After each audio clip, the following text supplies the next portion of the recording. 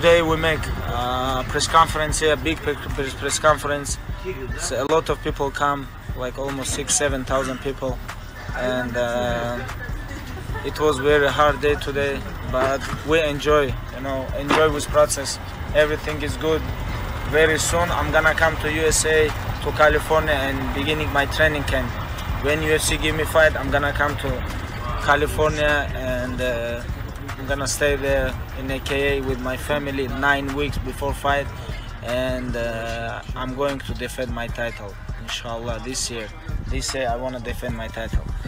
About opponents, I don't know, to be honest. I don't know. But UFC working on fight, me versus Conor. And, if they give Conor, I'm gonna fight. If they give different opponents, GSP or winner, Alvarez versus Poirier, doesn't matter. Let's go.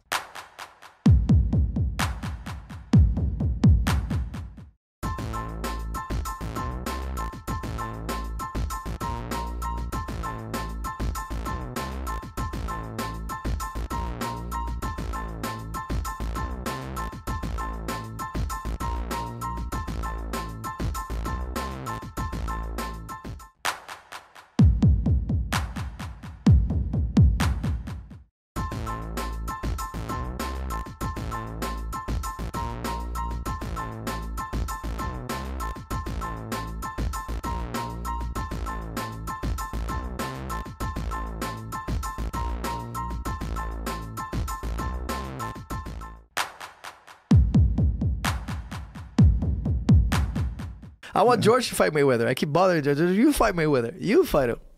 He's like, it's crazy. I know it's crazy. But I bet Mayweather would do it. That's what I'm saying. That's what I'm saying. But George might have to lose a shitload of weight. Yeah, they'll find a catch weight. Do you think Mayweather is worried that he's going to get concussed? He's fought all the top punchers in the world. Right. He's just going to have to worry about George's volume and reach. But he can handle himself, and George can handle himself. But the whole world is going to tune into that one. You know what I'm saying? Oh, I'm look like, at George, you selling it. Look at yeah, you man. I'm like, selling George, do it, man. Do it. But George doesn't want to fight a smaller guy. He doesn't want to call out a smaller guy. So it's going to have to come from Mayweather. It's going to have to come from him. Wow. There's another big money fight. Yep. But is it as big a money fight? That's the thing. The real big money fight is in somehow or another McGregor convincing the world that he could beat him in a second fight.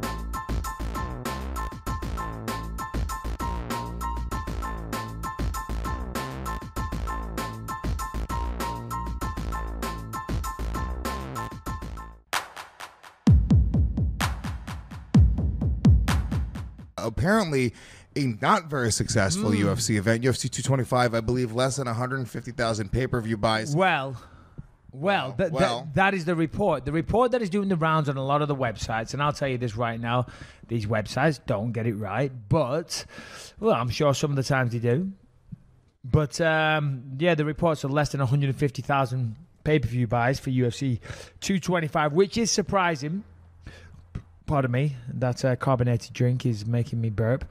2 title fights, stacked card, Holly Holm, big name for the women's division, CM Punk in Chicago. Yeah. So that is surprising. What is going on here? Now, UFC attorney came out and said that figure is off. And he said by at least 6 figures. So by saying that, I would assume that that's 100,000 off. So even still, that's 250,000. That's very low. Yeah, it's not a gigantic number. It's not a gigantic. And I don't know. I mean, maybe it's the time of year. Maybe people are going away on vacation. Maybe people are more excited for Stipe Miocic and thinking about next year. Maybe Colvin Covington isn't the draw that he thinks he is.